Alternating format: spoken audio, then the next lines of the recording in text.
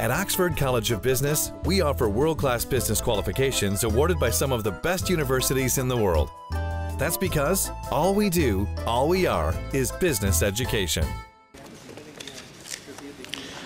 ශිෂ්‍ය ප්‍රජාව තුළ ඉතිරි කිරීමේ පුරුද්ද දිරිගැන්වීම සඳහා 2017 ජනවාරි 8 වන දින සම දරුවෙක්ටම සඳහාම ඉතිරි කිරීමේ ගිණුමක් ආයතනික හා සමාජීය වගකීම CSR ලෙස සලකා විවෘත කරන දෙස සියලුම ඉතිරි කිරීම බැංකුව වාණිජ්‍ය බැංකුව වෙතින් මා ඉල්ලා සිටිනවා. මේකට ඒගොල්ලෝ එකඟතාවය ප්‍රකාශ කරලා තිබෙනවා. ගරු කතානායකතුමනි, අප රජයේ අපගේ දරුවන්ට උසස් ජීවන තත්ත්වයක් සහතික කිරීමට කැප වූ රජයක්. ඒ අනුව අවුරුදු 5 සිට 19 දක්වා වයස් කණ්ඩායම පසුවන මිලියන් 4.5ක් වූ පාසල් දරුවන් සඳහා සෑම දරුවෙකුටම රුපියල් ලක්ෂ 2ක් වටිනා රක්ෂණ ආවරණයක් ලබා රක්ෂණ ක්‍රමයක් හඳුනා දීමට අප කටයුතු කරනවා. මේක විප්ලවීය ආරම්භයක් ලෙස සැලකනවා. මෙම රක්ෂණ ආවරණය මගින් බාහිර හා නේවාසික ප්‍රතිකාර ආවරණය කරන අතර බාහිර ප්‍රතිකාර සඳහා රුපියල් 10000ක් හෝ රෝහල් ගතවීමේ රුපියල් ලක්ෂයකට යටත් ආවරණය සැලසුණු ඇත. රක්ෂණ වාරිකය රජය විසින් දරනු ඇති අතර මේ සඳහා රුපියල් මිලියන් 2700ක් වෙන් කිරීමට මං යෝජනා කරනවා. ඉතින් එක පවුලකට ළමයි දෙන්නෙක් තුන් දෙනෙක් හිටියොත් ලක්ෂ 6ක් එක පවුලකට ලැබෙන්න පුළුවන් විදිහට අපි ඇති කළා තියෙනවා. මේක තමයි යහපාලනයේ තියෙන වටිනාකම ලෙස මම මේ අවස්ථාවේ මතක් කරන්න කැමතියි. ගරු කතානායකතුමනි, 2016 හා සසඳන විට 2017 වර්ෂයේදී අධ්‍යාපනය සඳහා වෙන් කළ මුදල් අඩු බවට බොහෝ සංවාද හා විවේචන තිබෙනවා බව මා දන්නවා. අධ්‍යාපන ක්ෂේත්‍රයේ තව දුරටත් ආයෝජනය අවශ්‍ය වූහොත් එම අවශ්‍යතාව එම වර්ෂය තුළින්ම වෙන් කිරීමට මම මේ ගරු සභාවට නිර්දේශ කරනවා. උසස් අධ්‍යාපනය ගරු කතානායකතුමනි, වර්ෂ 1995 දී 9245ක වූ විශ්වවිද්‍යාලවලට ඇතුළත් කරගත් ශිෂ්‍ය සංඛ්‍යාව 2015 වර්ෂය වන විට 26000ක් දක්වා වැඩි වී තිබෙනවා. මෙය තව වැඩි කරන්නත් අපි බලාපොරොත්තු වෙමින් සිටිනවා. එහෙත් ශ්‍රී ලංකා විශ්වවිද්‍යාලයේ සිසුන් ඇතුළත් කිරීමද දල අනුපාතයක් අනිකුත් සමාන රටවල් හා සැසඳීමේදී 17%කට වඩා අඩු අගයක් ගන්නවා. ගරු කතානායකතුමනි, ගරු අග්‍රාමාත්‍යතුමා මෑතකදී මෙම සභාව වෙත ඉදිරිපත් කරන ලද අපගේ ආර්ථිකය පිළිබඳ ඉදිරි දැක්ම සඳහන් ආකාරයට අපගේ ඉලක්කය වන්නේ අධ්‍යාපන සහ කුසලතා සංවර්ධන අවස්ථා වැඩි කරලීමයි. 2015 වර්ෂයේ 26000ක වූ විශ්වවිද්‍යාලයට ඇතුළත් අනිකුත් උසස් අධ්‍යාපන ආයතන සඳහා ඇතුළත් කරගනු ලබන සිසුන් සංඛ්‍යාව දෙගුණයක් කරමින් 2020 දී සිසුන් 50000ක් වැඩි කිරීමට අපි බලාපොරොත්තු වෙනවා. ගරු කතානායකතුමනි, අපගේ අධ්‍යාපන ක්‍රමය හා ශ්‍රම වෙළඳපොළ අතර නිසි සම්බන්ධතාවයක් නොමැති බව පසුගිය දිනවලදී අපි විසින් ශ්‍රම වෙළඳපොළ සමග කරන ලද සාකච්ඡාවලදී හෙළි වුණා.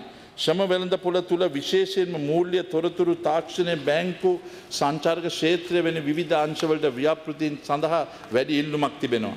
අපගේ ප්‍රතිසංස්කරණයේ ඉලක්කය වන්නේ මූලික රටේ අනාගත පරපුර වෙන තරුණියන්ට රැකියා වෙළඳපොළට ඇතුල්වීම සඳහා අවශ්‍ය කුසලතාවන් ඉහළ නැන්වීම හා රැකියා වෙළඳපොළ තුළ දැනටමත් පවතින කුසලතා නව මගකට යොමු කරමින් ඉහළ නැන්වීමයි. බැංකුකරණය, අවදානම් කළමනාකරණය, ව්‍යාවහාරික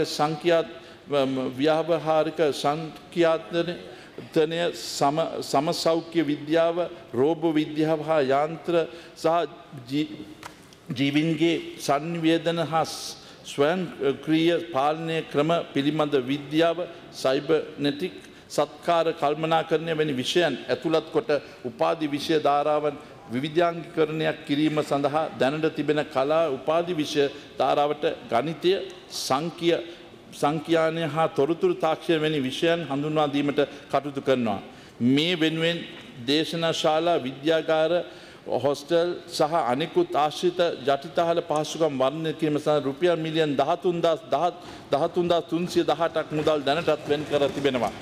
ගරු කතානායකතුමනි, රුහුණු විශ්වවිද්‍යාලයේ වෛද්‍ය පීඨයේ පන්දවා ගත හැකි සිසුන් සංඛ්‍යාව 160 සිට 300ක් දක්වා වැඩි කරලීමට හැකිවන පරිදි මහල් 10කින් යුතු ගොඩනැගිල්ල කරාපිටිය වෛද්‍ය පීඨය තුළ ඉදිකිරීමට කටයුතු කරනවා. 2017 වර්ෂයේදී මේ සඳහා රුපියල් මිලියන් 500ක් මුදල් වෙන් කිරීමට මා යෝජනා කරනවා.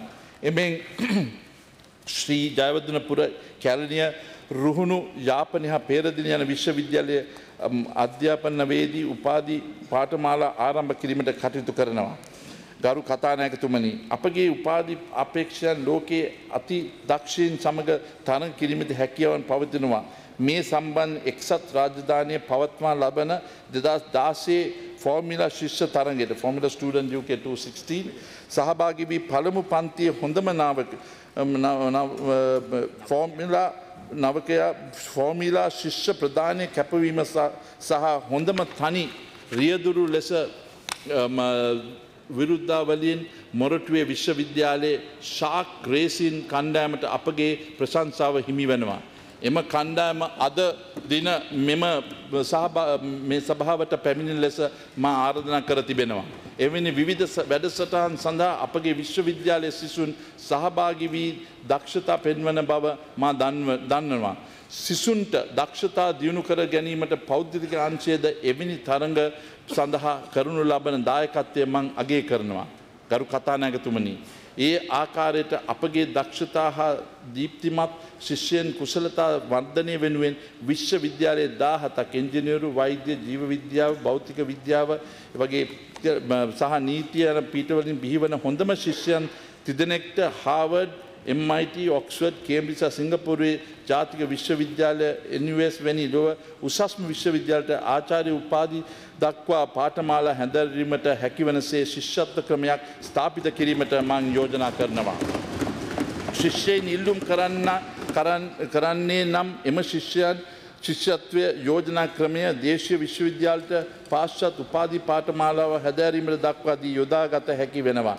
මේ සඳහා රුපියල් මිලියන් 500ක් වෙන් කිරීමට යෝජනා කරනවා. විශ්වවිද්‍යාලයේ ශිෂ්‍යයන්ට ක්‍රීඩා කලා කටයුතු වැනි විෂය බාහිර ක්‍රියාකාරීවල නියැලීමට උනන්දු කරලීම සඳහා රුපියල් මිලියන් 100ක් මුදලක් වෙන් කිරීමට මා යෝජනා කරනවා. ජාතික වෘත්තීය සමිති පෙරමුණ සමග මා කරන ලද සාකච්ඡා යෝජනා වූයේ විශ්වවිද්‍යාලවල දේශන පැවැත්වීම කාලය රාත්‍රී 8 දක්වා දීර්ඝ කරන ලෙසටයි. මෙමගින් විශ්වවිද්‍යාලය ඇතුළත් කරගත හැකි ශිෂ්‍යයන් සංඛ්‍යාව වැඩි කිරීමට මෙන්ම සම්පත් උපරිම ලෙස භාවිත කිරීමට හේතු වන බව මම විශ්වාස කරනවා. විශ්වවිද්‍යාලයේ අධ්‍යාපනය හා පරිපාලනාංශය සඳහා ශික්ෂණ ශාස්ත්‍රයේ ඇතුළත් කාර්ය මණ්ඩලයේ සංවර්ධන වැඩසටහන ආරම්භ කිරීමේදී මා යෝජනා කරන අතර ඒ සඳහා විදේශ විශ්වවිද්‍යාල සමග ඒකාබද්ධ සහභාගීත්වයේ සම්බන්ධ වර්ධනය කර ගැනීම ධෛර්යාත්මක කරනවා. ගරු කතානායකතුමනි, මා ඉහතින් සඳහන් කළ පරිදි 2015 වර්ෂයේ හා සසදන විට 2020 වර්ෂය වන විට රජයේ විශ්වවිද්‍යාල හා අනිකුත් උසස් අධ්‍යාපන ආයතන සඳහා බඳවා ගනු ලබන ශිෂ්‍ය සංඛ්‍යාව 100කින් වැඩි කරනු දෙගුණයක් කිරීමට අප කටයුතු කරනවා. ඒ අනුව විශ්වවිද්‍යාලයට ඇතුළත් කර ගන්නා සිසුන් සංඛ්‍යාව 50000 දක්වා පමණක් වැඩි වනු ඇත. සංඛ්‍යාව දත්තානුව හෙළිවන්නේ 1,50,000 2,00,000ක් අතර වන ශිෂ්‍ය ප්‍රජාවගෙන් 35,000කට ආසන්න සිසුන් ප්‍රමාණයක් විවෘත විශ්වවිද්‍යාලය, විදේශ විශ්වවිද්‍යාල හෝ රජයේ නොවන පෞද්ගලික උසස් අධ්‍යාපන ආයතන උසස් අධ්‍යාපන පාසුකම් ලබන බවයි. කෙසේ නමුත් අප දැනුම් කේන්ද්‍රස්ථානයක් වීම උපයා මාර්ගයන් ක්‍රියාත්මක කිරීම කෙරෙහි දැඩි උනන්දුතාවක් දක්වන රජයක් ලෙස තරුණ තරුණියන්ට උසස් අධ්‍යාපන පාසුකම් ලබා ගැනීමට තිබෙන අවස්ථාව වැඩි කළ යුතුය. මේ සඳහා කඩිනම් ක්‍රියාමාර්ග ගත යුතු වෙනවා. අප බලයට පැමිණු පසු අධ්‍යාපනය සඳහා සැලකිය යුතු අයුරින් අරමුදල් වැඩි කර තිබෙනවා. නමුත් විශ්වවිද්‍යාලයේ උසස් අධ්‍යාපන පාසුකම් ඇති කරලීමට නම් අපේ ප්‍රායෝගික විය යුතුයි. රජයට පමණක් මෙම අභියෝගය ජයගත් නොහැකි. පෞද්ගලික අංශයද ඒ සඳහා දායකත්වය විය යුතුයි. එබැවින් රජයේ නොවන උපාධි පිරිනමන ආයතන රට තුළට ඇති කිරීමට අවශ්‍ය පහසුකම් සැලසිය යුතු වෙනවා. වගකිව යුතු රජයක් වශයෙන් අවස්ථාවාදී දේශපාලන මතවාදී මුල් කරගෙන පෝස්ටර් රැගෙන හැසිරෙන කණ්ඩායම් වලට රටේ සංවර්ධන නැවැත්වීමට ඉඩද ලබා දිය නොහැක. ඒ සමගම අධ්‍යාපනයේ ගුණාත්මක භාවය උපරිම මට්ටමින් පවත්වා ගැනීමද ඉතා වැදගත්. ඒ සඳහා ජාතික මට්ටමේ ස්වාධීන තත්ත්වය සහතික කිරීම හා ප්‍රමිතිකරණය මණ්ඩලයක් ඇති කිරීමට අවශ්‍ය නීති සම්පාදනය කිරීමට මා යෝජනා කරනවා. ගරු කතානායකතුමනි, ඉතා සුළු ලකුණු ප්‍රමාණයක් අහිමිවීම හේතුවෙන් විශ්වවිද්‍යාලය අධ්‍යාපනය මගහැරුණු ශිෂ්‍යයන් ගණනාවක් සිටින බව ඔබතුමා එකඟ වනු ඇත. ඔවුන්ට නොසලකා හැරීමට අපගේ හැකියාවක් නැහැ.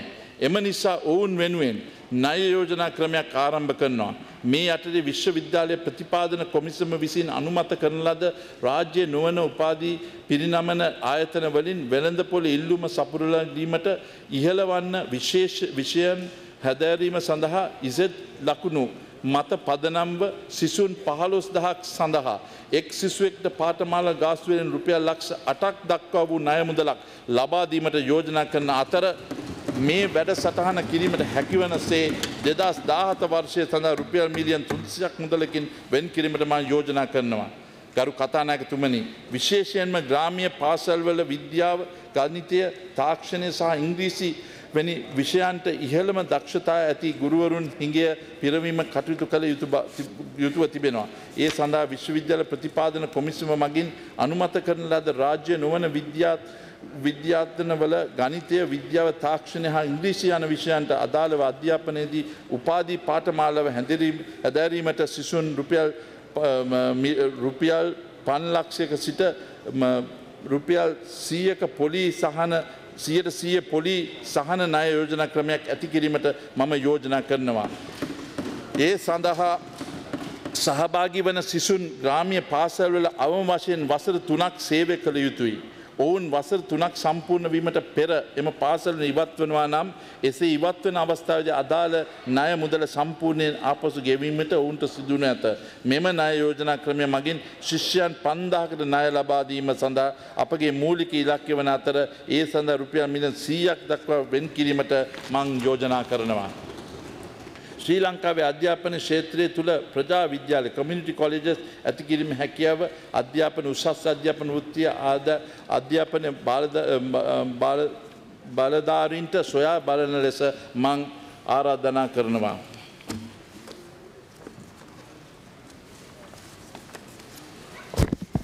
Honourable Speaker, given the country is keen to position itself as an educational hub, I propose to issue 5-year multiple entry visas for 2017 to international students who wish to study in Sri Lanka, and such endeavours will promote educational tourism. You will no doubt agree, Honourable Speaker, that our state university education has been marred with the issue of ragging and student violence. I therefore propose to establish a Centre of Gender Equality and Preventing Sexual and Gender-Based Violence and Ragging, for which I propose allocate 10 million. Honourable Speaker, you would have noticed, as has the House, that we have spent an inordinate amount of funds on our university education. I suggest that each student be given a cost sheet at the point of entrance so that they are conscious of the funds allocated for their education from the taxes collected from the common man in the country. This doesn't anyway do away with the free education. It's only a cost reflection so that they know that this amount is spent. It's, for example, when it's the agriculture sector, one graduate spends up to almost 2.5 million of taxpayers' money. So it should be known by the student. Skills development. Honourable Speaker, during my consultations with various industrialists, I have informed the tourism industry requires almost 100,000 trained workers. Textile industry requires about 60,000 and the construction industry approximately 400,000. Similarly, indications have been made by the cinnamon industry so much that the separate training institute was proposed in the last budget. With the proposed free trade zones, the demand for skilled labour will be on the rise. Clearly, the skill gap is a serious issue and must be addressed immediately. Therefore, Honourable Speaker, I propose to introduce a significant shift in policy framework in vocational training by providing scholarship to anyone who wishes to follow a vocational training program at the state-operated vocational training institution. This will enable vocational training in Sri Lanka for all at no cost. I propose to allocate 300 million to meet the cost of scholarship to provided under this program. I encourage the vocational and training training institutions to expand the curricula to include courses at NVQ level on gemology, lapidary, jewelry design, cutting and polishing, precious stones, batik, bamboo crafts, and meet the needs of the market and industry. At the same time, given the urgent requirement of skilled labour in apparel, healthcare, hospitality and construction industries, I invite the private sector to provide training for 10,000 youth who at the end of the training period will be recruited to the relevant industry. To assist the private sector, the government will provide a stipend of each trainee amounting to 10,000 per month for 3 months, for which I propose to allocate 300 million rupees. I also propose to allocate 200 million for the upliftment of Matra German Training Technical School and the Hotel Training School. Honourable Speaker, given that 1 in 4 households in the country own a computer, I believe that information technology could be utilised to take training courses to the doorstep. As such, I propose to establish an e-learning resource centre at the University of California, for which I allocate 250 million over a period of 2 years, where I propose to allocate 125 million in year 2017. Health. Honourable Speaker, at the outset, it is itself, let me commend the health service personnel for their service to the country admittedly under resource constraints, which has resulted in the country being able to perform well, sometimes even on par with high-income countries in achieving key health indicators. The fact that we have been able to obtain the WHO certification for elimination of filaria and malaria, a testament to the professionalism and the dedication that the health service personnel in particular have displayed over the last so many years. And I think I must commend the former health minister, the present president and the present minister of health for the yeoman service, which has been established that it is a well-recognized thing even by the WHO in the recent past. Let me also note that the National Medicines Regulatory Authority Act was introduced by our government last year as promised at the elections to ensure the availability of medical drugs and devices at affordable prices. This has now enabled us to decrease the cost of 48 drugs by around 40%. At the same time, I must note that the limiting VAT to only limited number of services in the health sector realized a loss of revenue of almost 17,000 million. This, Honourable Speaker, showcases the fact that we are a responsible government at work. We are not a government that will unduly burden on our people. This is certainly proof that we are a government that walks the walk and talk the talk. As I speak, many in our country suffer from CKD. This has developed not only as a health issue but also an unfortunate social issue as well. Honourable Speaker, we have already allocated 2,225 million to the Ministry of Health to address the issues on CKD. I propose to allocate a further 750 million in year 2017. Honourable Speaker, we provided allocations of around 23,147 million in 2016 for improvement of the physical infrastructure facilities in hospitals such as outpatient wards, accident wards, operating theatres, laboratories, complexes and equipment. We will continue to invest in our health sector infrastructure in 2017, for which we have already allocated almost 25,000 million. We have already provided 1,000 million for the strengthening of patient care services by establishing a clinical waste management system in selected provincial schools. I also propose to allocate 200 million for upgrading of the nurses training school. Honourable Speaker, we must have a healthy and robust young generation. I understand the NCDs are on the rise, not only amongst adults but also among the children as well. With diabetics, cancer, asthma being main NCDs, most of the NCDs can be prevented, cured or controlled if diagnosed at the right time. As such, I request the health authorities to formulate a mechanism to ensure that every primary school in the country will have a visit from the health authorities every school term. I propose to allocate 50 million for this purpose, and anything more that is required will also be granted without any hesitation. I propose to allocate 100 million to the National Science Foundation to facilitate research mainly in the CKDU and other NCDs in the country. Sri Lanka has only 2 specialized children's hospitals in the country, the Lady Ridgeway Hospital in Colombo and the Sirimao Bandaranaga Children's Hospital in Kandy. I know that 9.9% 9.9 per 1,000 children die each year before celebrating their 5th birthday. Under the child mortality rate as per Millennium Development Goal was 4 to 1,000. The Sustainable Development Goal is to bring the under 5 child mortality rate to 0.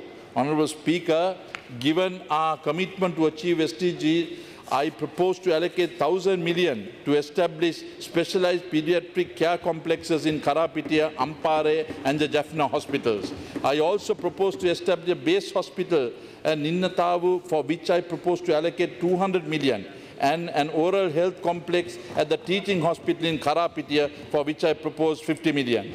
We will upgrade the Castle Street Maternity Hospital with the state-of-art facilities in 2017 on a PPP model at a cost of 3,000 million.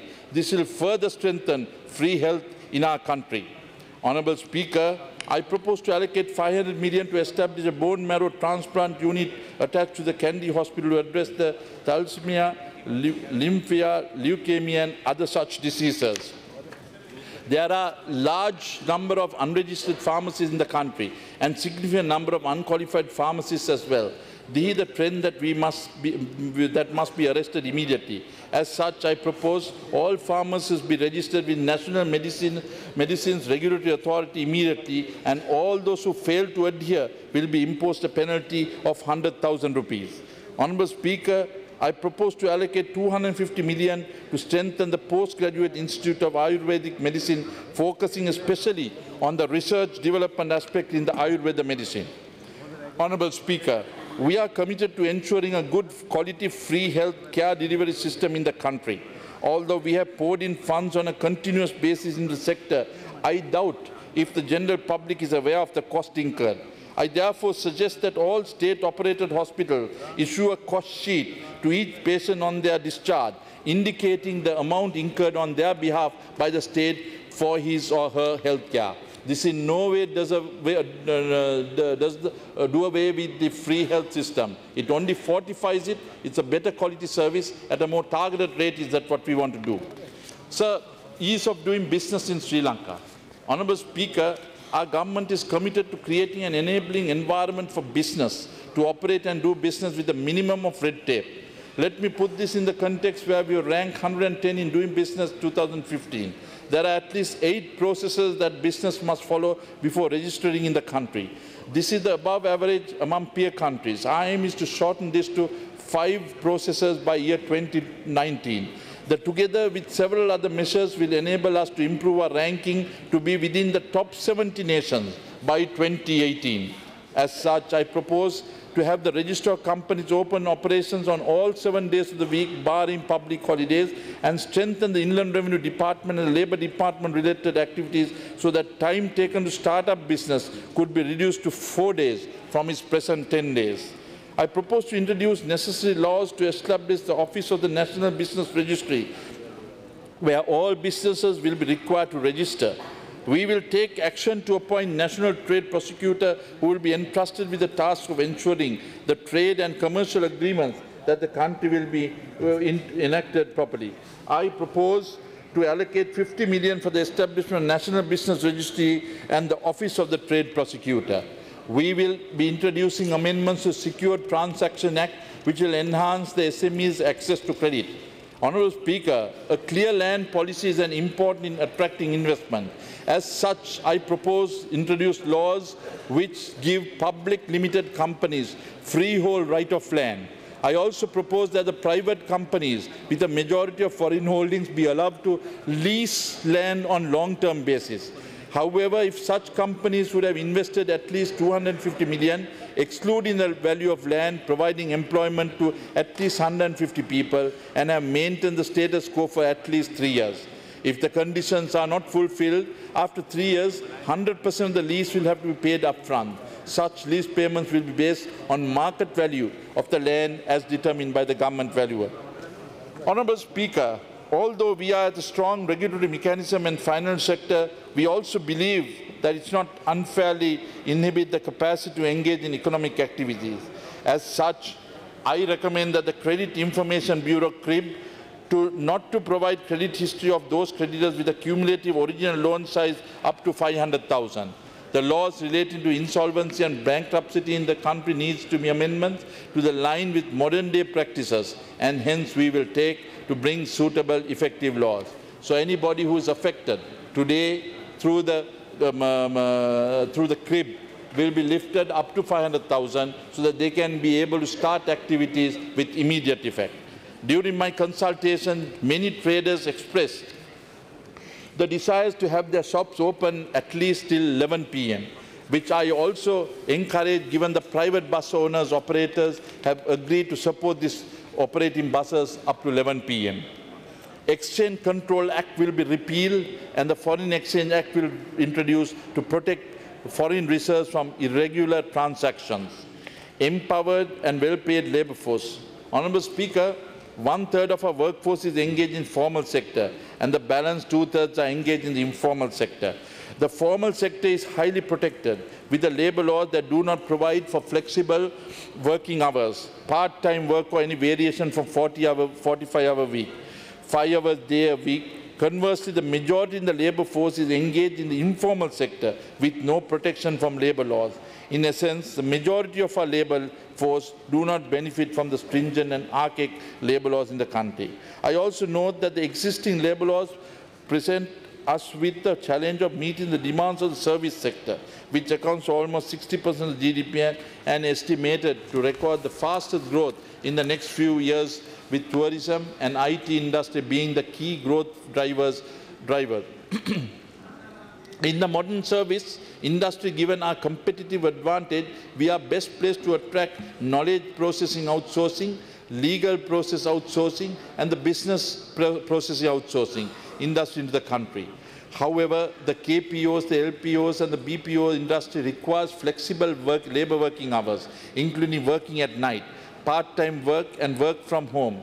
Already the wages of IT and the tourist sectors are quite high, and given the potential growth prospects, the wages will only see an upward trajectory. We must acknowledge that the development of technology, the employment opportunity have changed drastically. However, to unleash the significant potential and the technology affords us, especially in the service industry, revisions to the labour laws are necessary. Such revisions, let me assure you, will not compromise the security of the jobs, but will instead ensure the creation of well-paid jobs, which we must make available, especially to our young men and women. I am encouraged by the response of Jatika Vurtiya Samiti Peramuna in recommending changes for a rapid development of labour laws, given both the employee and employee. Agree to flexible hours with 45 hours and 5-day week for private sector and a 40-hour week for government sector. Contract employment to be extended to 1 year from 6 months and wages based on performance. I also propose to restrict the manpower services to engage only in security, janitorial, canteen and transport activities. Honourable Speaker, given there are discrepancies between the various databases maintained by Employee Provident Fund, Employees Trust Fund and the Labour Department, we will initiate a process to streamline all these databases together with the proposed Central Pension Fund.